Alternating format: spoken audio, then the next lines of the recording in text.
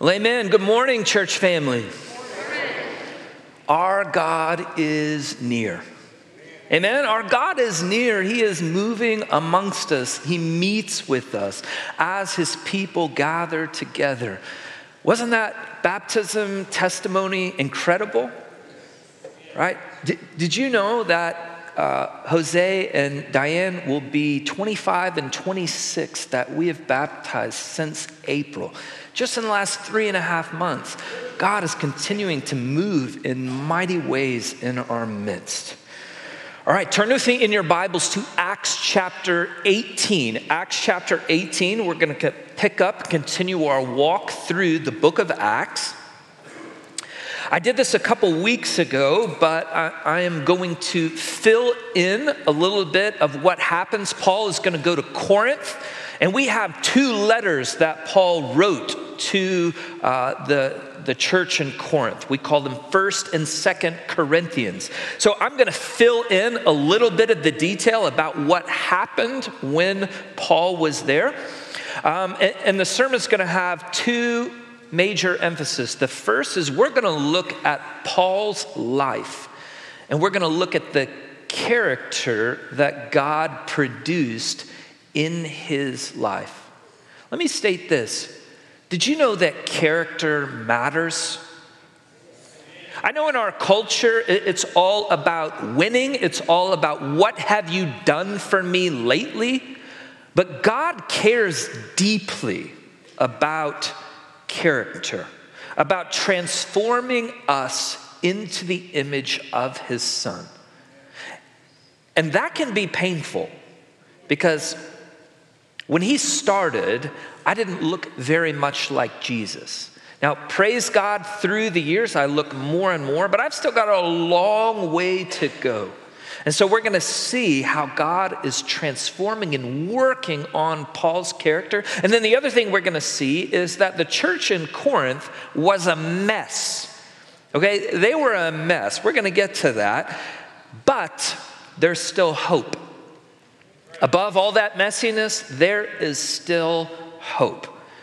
So listen as I read the first 11 verses of chapter 18 out of the book of Acts. So after these things, he, that's Paul, left Athens and went to Corinth.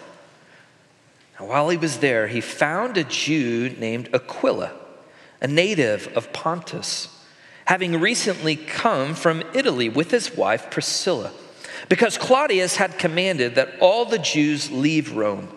And he came to them, and because he was of the same trade, he stayed with them. And they were working, for they, by trade, were tent makers. And he was, Paul, and he was reasoning in the synagogue every Sabbath and trying to persuade Jews and Greeks. But when Silas and Timothy came down from Macedonia, Paul began devoting himself completely to the word, solemnly testifying to the Jews that Jesus was the Christ. But when they resisted and reviled him, he shook out his garments and said to them, "Your blood be on your own heads. I am clean. From now on, I will go to the Gentiles." And then he left there, and he went to the house of a man named Titius Justus, a worshiper of God, whose house was next to the synagogue. Crispus, the leader of the synagogue, believed in the Lord with all his household. And many of the Corinthians, when they had heard, they were believing and being baptized. And the Lord said to Paul in the night by a vision, "Do not be afraid any longer, but go on speaking and do not be silent, for I am with you.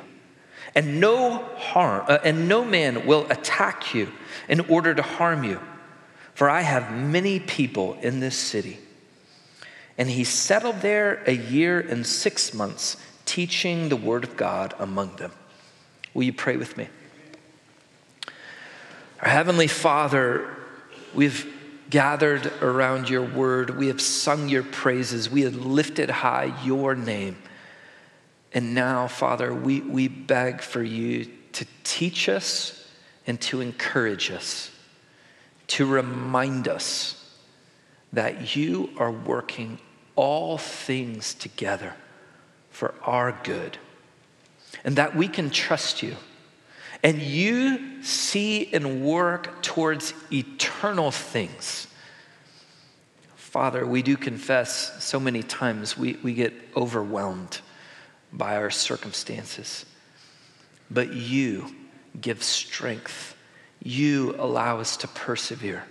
You allow us to continue on. And we pray to that end this morning, asking, Father, that you would produce in us a character that causes the world to look at us, your sons and daughters, your local church, and marvel at the virtue that you create in us. We pray to that end in Jesus' name. Amen. All right, go back with me in your mind's eye, back to Acts chapter 16. We're going to walk quickly through a large portion of this second missionary journey that Paul's been on. What has the last 6 months been like for Paul?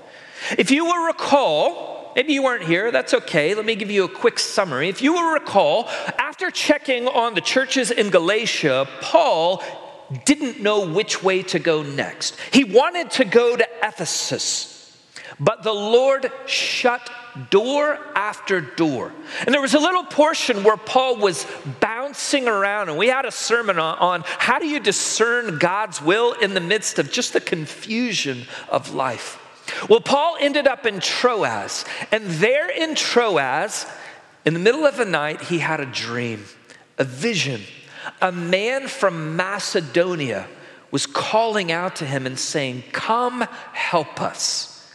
So finally, right, God had prepared and given direction for the way forward. Now they know where to go. And so they go over to Macedonia and they begin in Philippi. They're a short time in Philippi. Paul and Silas are beaten, thrown in prison, and then shortly after that, escorted out of town. Next stop, a 3 days journey, Thessalonica. They start in the synagogue, as was his regular pattern. He reasons with them for 3 Sabbaths in a row, but ultimately the synagogue leaders as a whole, they reject the gospel, so he turns to the Gentiles. He actually gains traction. There are many pagans coming to faith in Thessalonica, even some prominent women in the community. But a short time later, the Jewish synagogue's leaders are jealous of the attention and the traction they're gaining, stir up a mob, and run them out of town. They go to Berea. Again, a 3 days journey, next town over. In Berea, in the synagogue, for the first time, it says that the Jewish synagogue was accepting of the message. It's really positive. They were reading and reasoning with the scripture with them, only to have a short period of time later, those in Thessalonica heard that they had gone to Berea, and they come with another angry mob and run Paul out of town again, this time splitting Paul from Silas and Timothy. He's off on his own. Now, Paul, let me remind you, has chronic pain. Remember that thorn in his flesh. He has continual health issues. He has been beaten, in prison, and prematurely run out of town in every stop in Macedonia. How's that for fulfilling God's vision? Go to Macedonia. So he goes to Athens. And as Daniel detailed for us last week, right? He probably wants to just lick his wounds in Athens, waiting to be reunited with Silas and Timothy. But while he was there, his spirit was provoked within him. He had to engage the culture. So he winds up debating at the Areopagus, but he's openly mocked with very minimal success, and again quickly moves on. Now, Daniel closed with a really powerful reminder to us, right? And that is, God was faithful through it all, right? God was faithful through it all.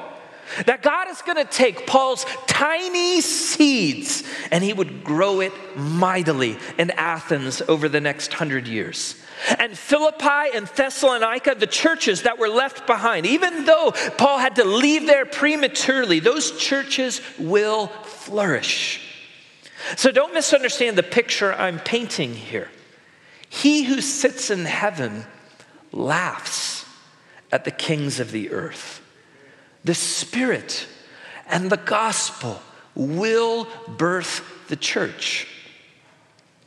But put yourself in Paul's shoes and remember how you deal with physical pain, being misunderstood and unjustly treated, separated from his traveling companions.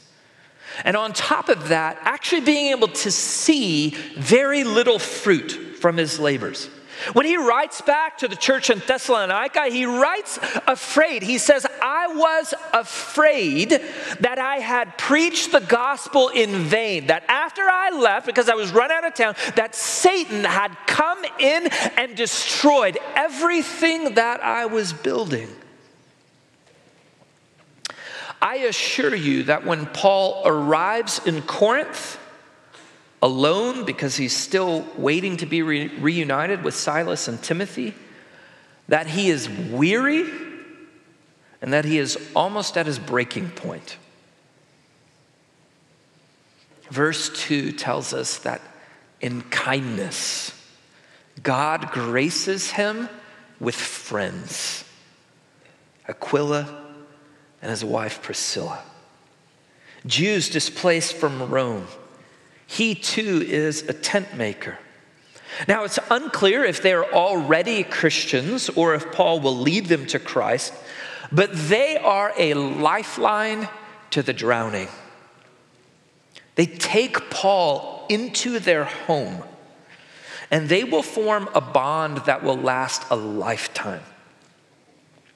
So now with a place to stay and a companion in the marketplace, Paul finds the strength to again begin with the synagogue and reason with them from the scripture. A short time later, Paul will get another boost of encouragement. Silas and Timothy arrive. Can you imagine what that did to his soul? To see his friends again? And this time they arrive with a financial gift that will allow Paul to not have to work as a tent maker in the marketplace, but now he will be able to devote himself full time to reasoning in the synagogue. But with renewed vigor, it is only a matter of time before the synagogue has had enough. Look at verse 6. It says, but when they resisted and reviled him. Now the Greek here could mean that they blasphemed God, but it probably means that they reviled Paul. They resisted and reviled Paul. And possibly this means that Paul again received a synagogue beating. He's banned from the synagogue, and he shakes off the dust of his feet with the judgment of Ezekiel. And Paul turns to the Gentiles. But I can only imagine he's triggered by this. You know, there have been points in his life so far when it says that he despaired of life itself. And now the darkness has returned. Think about this. if he received another synagogue beating, if he's run out of another synagogue, but just then, Jesus appeared to him again. Just when he was at his breaking point, Jesus appeared again in a dream, but no less memorable. And Jesus' words to Paul, do not be afraid, for I am with you. Right? They were sutures to his lacerated soul. Right? Paul knew all of the right answers. But trial after trial began to push him to the limits of his faith. But now, seeing Jesus again, hearing his voice, being reminded he knows my fears. He is with me, along with a promise that there will be no more attacks in the city, that Paul will finally be able to stay a while and establish the church. And he will stay there for more than a year and a half. Now, I've taken us down Paul's toilsome journey because I want us to see the character that it produces in Paul's life on the other side. That when you read through 1 Corinthians, there is this meekness and humility that comes forth in Paul's writing. A willingness to trust and to wait on the Lord. Even in the most difficult circumstances, will we all say that what Paul has just gone through is more difficult than any trial put together that we have gone through? But listen to the humility as he writes to the Corinthians. 1 Corinthians chapter 2, 1 through 5. And when I came to you, brethren, I did not come with superiority of speech or of wisdom, proclaiming to you the testimony of God. For I determined to know nothing among you except Jesus Christ and him crucified. I was with you in weakness and in fear and in much trembling.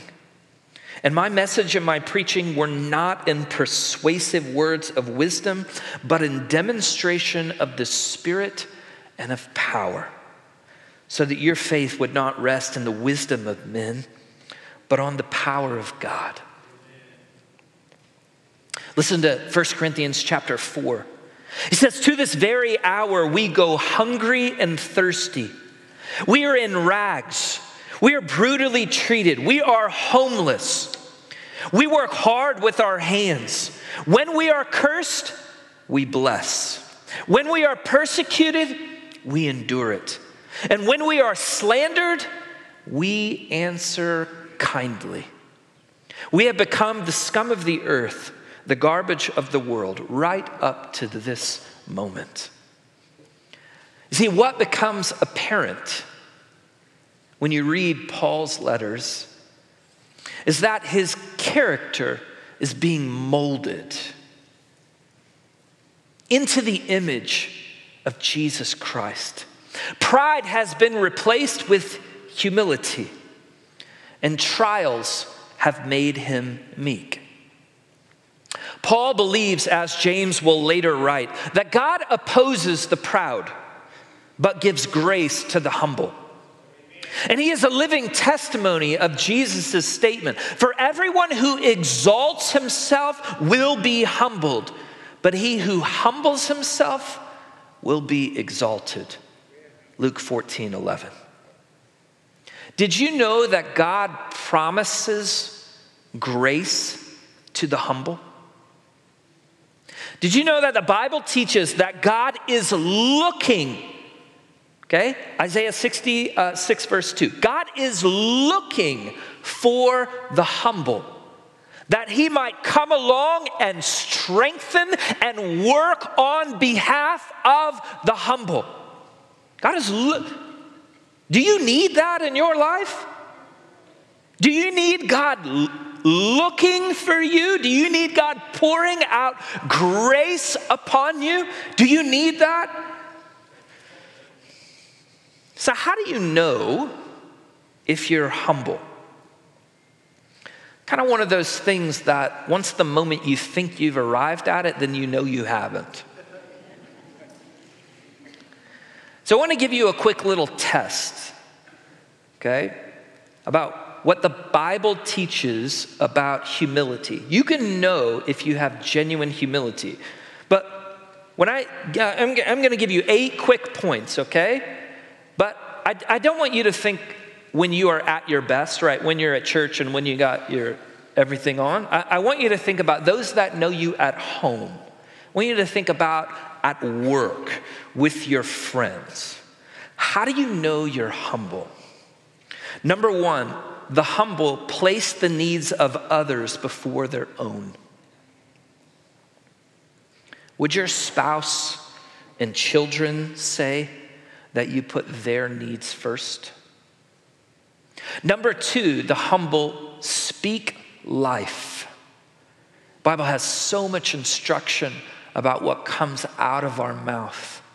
And simply put, do your words bring life or do they tear down?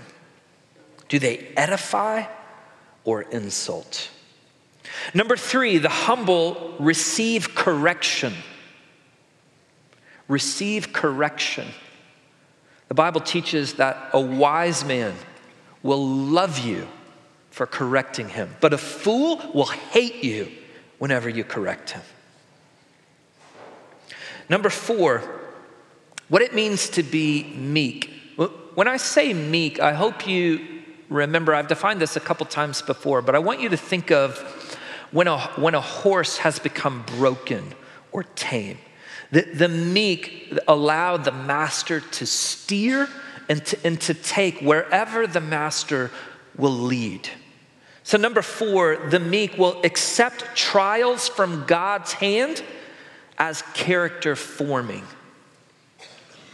So when trials come, you believe and you trust, you say, you know what, God is transforming me into the image of his Son, and this is for my good. That's what I see in Paul's writing here, right? As he's going through these incredible trials 10 times more than I have ever endured, and yet he's trusting God on the other side. That's meekness. Number 5, in victory, you give God the credit, God the glory. Statements that Paul would write, I boast only in Jesus Christ and what he has done through me. Number 6, the humble guard against pride. You actively guard against pride in your life, and especially religious pride. Jesus taught a lot about religious pride, wanting to practice your religious righteousness so that others would see you, and the humble will guard against that. Number 7, the humble will seek those forgotten by society. The poor, the foreigner, the widow, the orphan. God has a special place in his heart for those that are marginalized in society, and the humble will actively seek them. And the final one, number 8, do you pray? Prayer is acknowledge of your dependence upon God.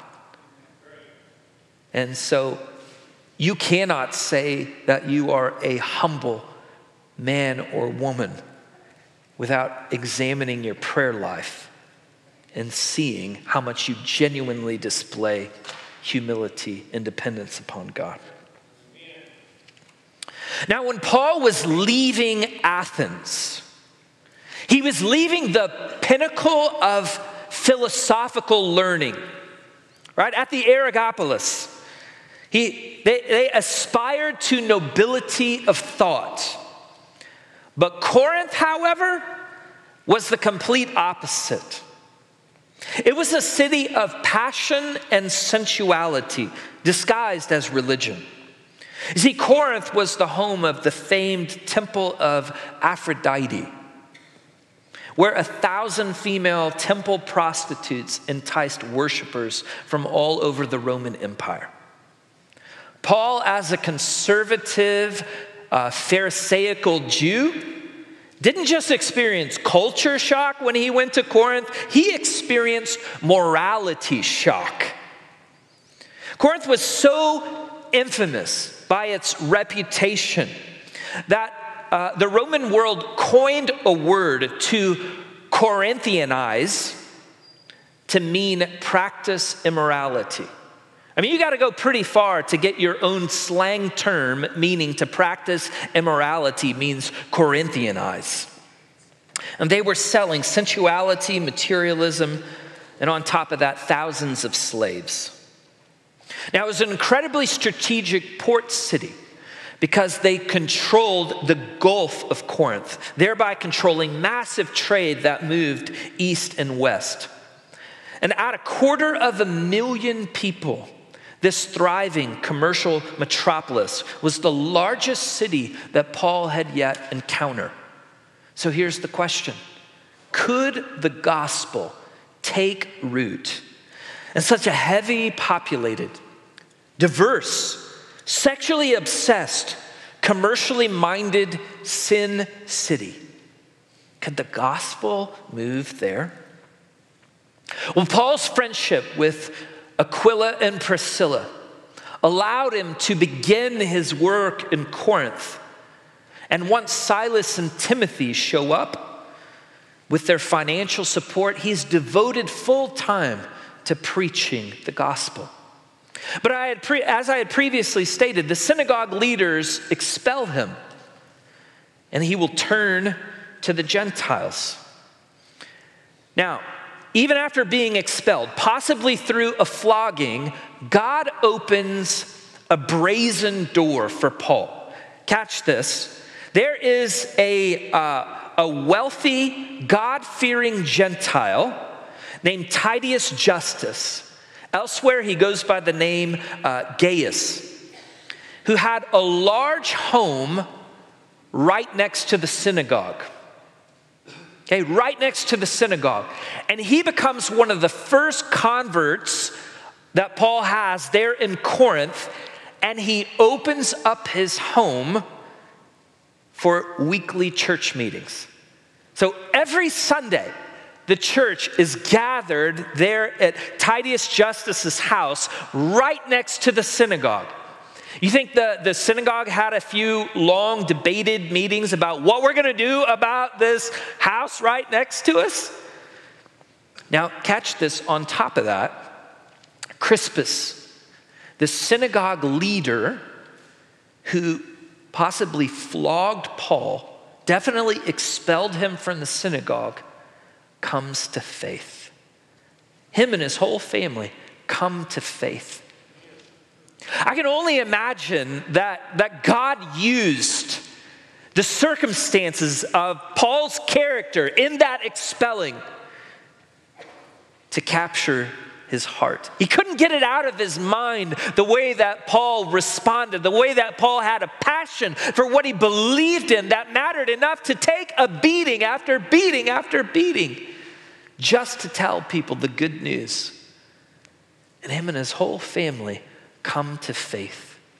And so the church in Corinth is off and running.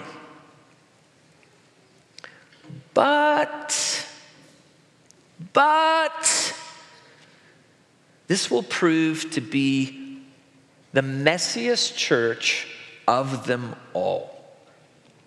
Reaching such carnal people proved to be a chore and a half, right? Even with strong leadership, with Paul and his crew being there for a year and a half, spiritual progress is slow.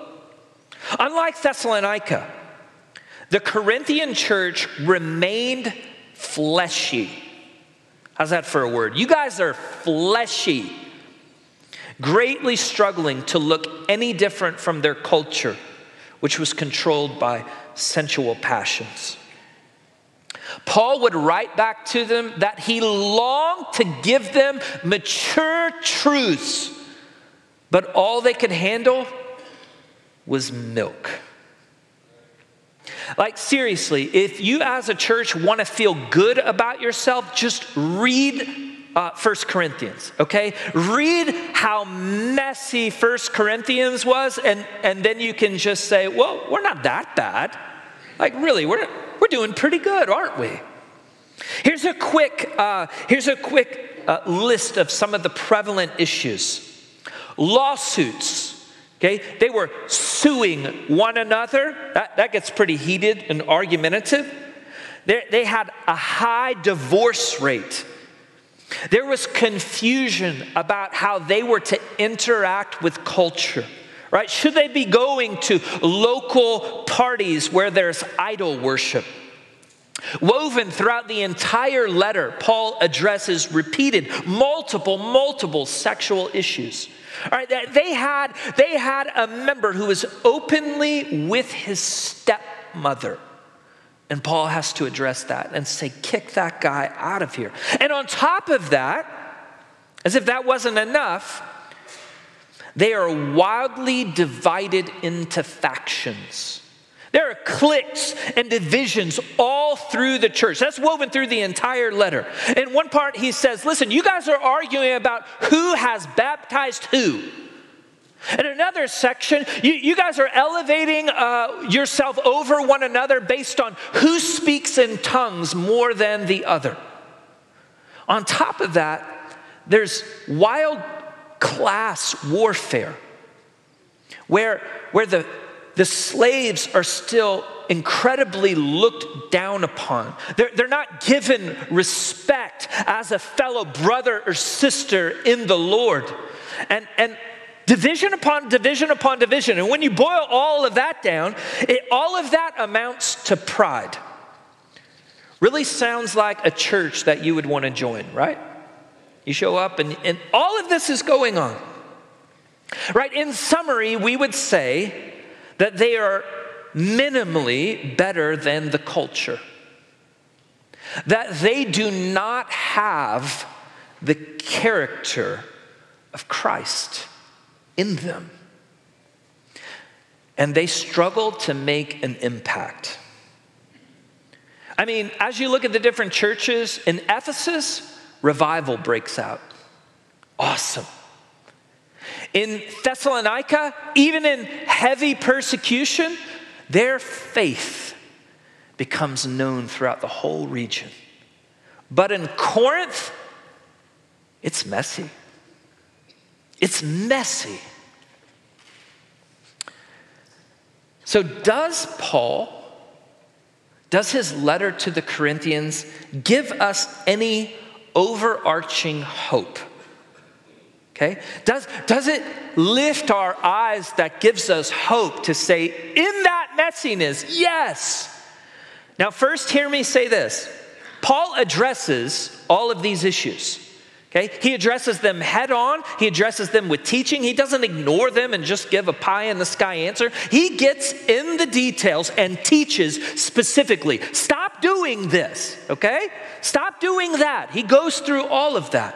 But with that said, in the midst of that mess, did you know that Paul's letter can lift our head above the horizon and point us to something greater? Our true north, something that we can see, that we can fix our eyes on, that gives each of us hope, even in the midst of messiness. Do you know what that is? He defines love. In a culture that would only define love by sensual passions, just like ours, he defines for them love. 1 Corinthians chapter 13 is one of the greatest pieces of writing in all of human history. That and Canon D have to be read and played at every wedding that you attend, right? Apparently, Canon D is the greatest song in all of human history in 1 Corinthians 13. Just a little joke. I'm going to read for us 1 Corinthians chapter 13. Maybe it's been a while since you've heard the whole chapter. But before I read it, I want to make this point so that you hear it through this lens. Christians are called to define love to their culture. Okay? We are called to display and model genuine love, to possess a character that the world marvels at. Because God has given his Son for us in love. So listen as I read 1 Corinthians chapter 13. If I speak with the tongues of men and of angels, but do not have love, I have become a noisy gong or a clanging cymbal. If I have the gift of prophecy and know all mysteries of all knowledge, and I have all faith so as to remove mountains, but I do not have love, I am nothing. And if I give all of my possessions to feed the poor, and if I surrender my body to be burned, but do not have love, it profits me nothing. Love is patient. Love is kind. It is not jealous. Love does not brag and is not arrogant. It does not act unbecomingly. It does not seek its own. It is not provoked. It does not take into account wrong suffered. It does not rejoice in unrighteousness, but rejoices in the truth. Bears all things, believes all things, hopes all things, endures all things. Love never fails. But if there are gifts of prophecy, they will be done away. And if there are tongues, they will cease. And if there is knowledge, it will be done away. For we know in part, and we prophesy in part. But when the perfect comes, the partial will be done away. When I was a child, I used to speak like a child, think like a child, reason like a child. And when I became a man, I did away with childish things.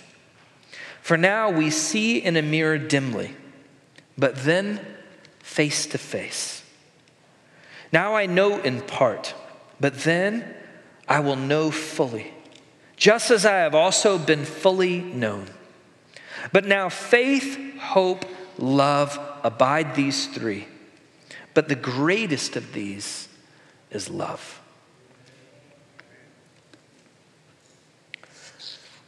Little Chad was a shy, quiet third grader.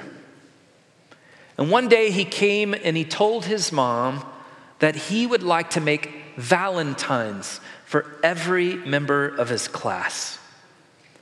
His mom's heart sank. She thought, I really wish she wouldn't do that. You see, she had watched the children as they get off the bus and come home from school, and Chad was always behind them.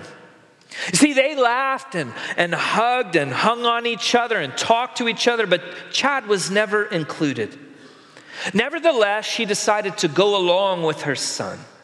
And so she purchased the paper and the glue and the crayons, and for 3 whole weeks, night after night, Chad painstakingly made 35 valentines. Well, Valentine's Day dawned, and Chad was beside himself with excitement. He carefully stacked them up and placed them in his bag and bolted out the door to school. His mom had decided that she needed to ease his pain when he got home, and so she baked him a big pile of cookies and milk. She knew that when he got home, he'd be disappointed, and maybe this would ease his pain a little. It hurt her to think that he wouldn't get any valentines, maybe none at all that day. So that afternoon, with the cookies and milk on the table, she heard the children get off the bus. She looked out the window, And sure enough, as they came, they were laughing and having the best time. And as always, there was Chad in the rear. But today he walked a little faster than usual. She fully expected him to burst into tears as he came through the door. His arms were empty, she noticed, when the door opened. And she held back her own tears. Mommy has some warm cookies for you. But he could hardly hear her words. He just marched right on by, but his face was aglow. And all he could say was, "Not a one, not a one." Her heart sank. And then he added, "I didn't forget one, not a single one." Beloved, our testimony is that our Lord and Savior left the 99 to come find us, the one. And he has poured out a love in our hearts that changes everything. It's time we display and model love to our culture, where they will look at it and they will marvel at that sort of love. Will you pray with me? Our Heavenly Father, we pause right now to say thank you, Jesus. Thank you for your love for us. Your love changes us. You pursued us when we were far away from you. Your love is so different. It's a never relenting, ever pursuing love. And you've captured our hearts. And Jesus, we long to have your character and to be able to shine your light to those around us. And so we pray right now in your name. Keep establishing that in us. Keep working on us. Keep. We want to walk worthy. We want to shine your light. We know we are a work in progress. And so this morning we say we trust you.